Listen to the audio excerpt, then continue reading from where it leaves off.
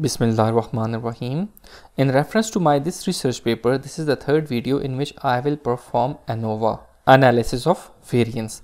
The results has been depicted in table number 4. Let's go to the mini tab. So this is the data for which we have performed signal to noise ratio analysis, and we discussed the response table of means, generated the graphs. Let's go to the ANOVA analysis.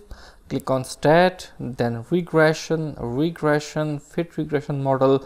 Here select your response variable. I have selected RA. You can select any of them. Let's select curve fit. Select your predictors. I selected CVST. These are my 4 predictors. Then go to the results. In the result, always select expanded table. That's most important thing, because you will get the percentage contribution in this way. Then go to the graphs, and in the graph I have already drawn the histogram of residuals, sorry, the normal probability of plot of residuals, so you can draw it from here as well. However, I have made the separate videos for it as well.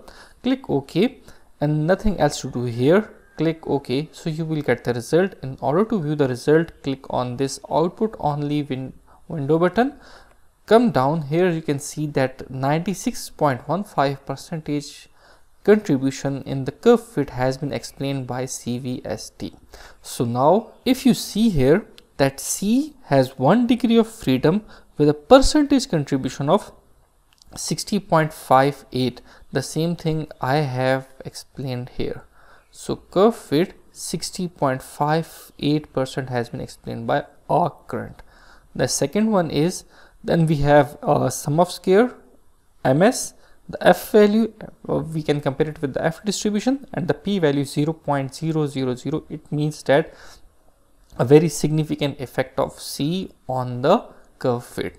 So similarly, you can see that the P values with all of the 4 variable or parameters is less than 0.05, that is over significance level. So it means all of them are significant.